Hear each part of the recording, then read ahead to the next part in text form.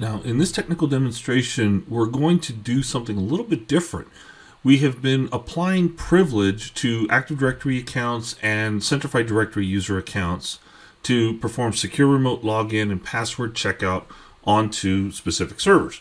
Now, what we're going to do next is we're going to enable a feature called Use My Account.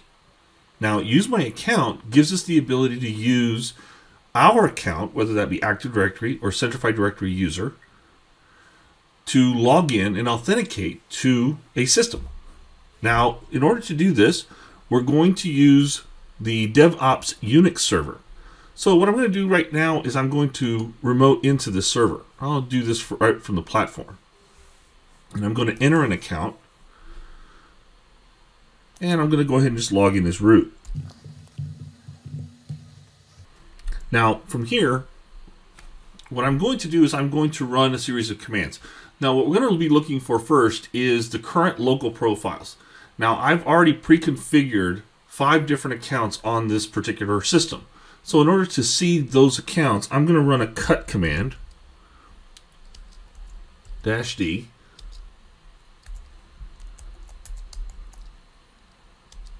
-f1 of the etc password file. Now, this is just basically going to give me usernames instead of the entire profile string for each user.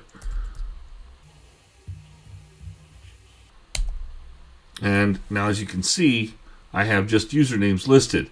And down here at the bottom, we have 3 particular users that I pre-configured on this one system. So, as you can see here, I don't have any other privilege other than these local profiles.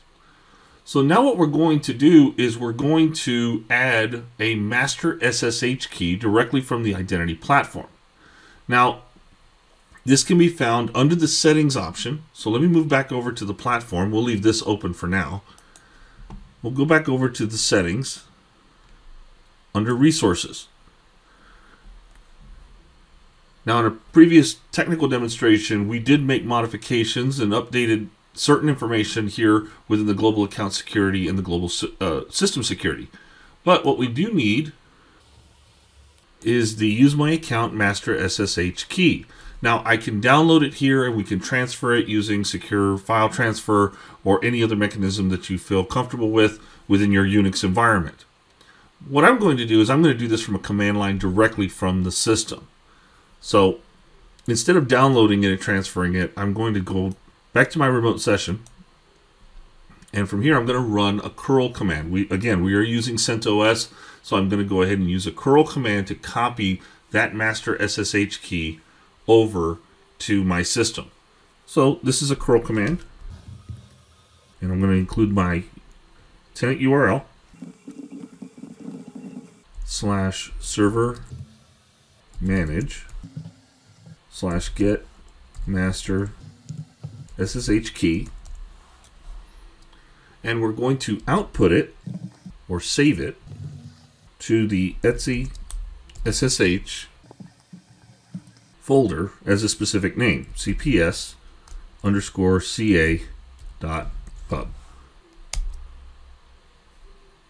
Now, as you can see, we've been able to transfer the file over. Now we just need to restart the SSHD service. So let's go ahead and do that. I'll run this from a system control option.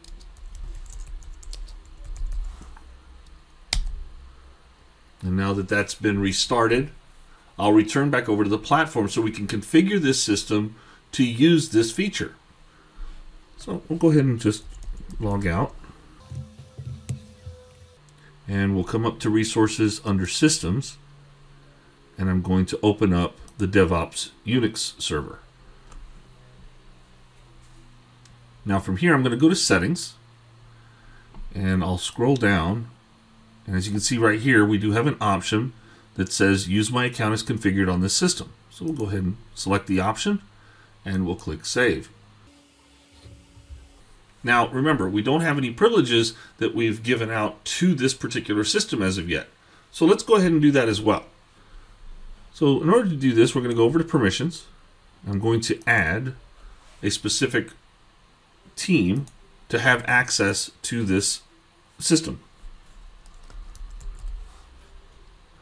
So we're going to go ahead and select the IT team.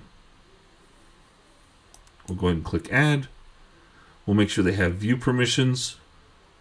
Now, in addition to the Use My Account feature, we are also going to give it agent auth or brokered authentication privileges. So we're going to go ahead and select that privilege as well. So I'll go ahead and select that and we'll click Save.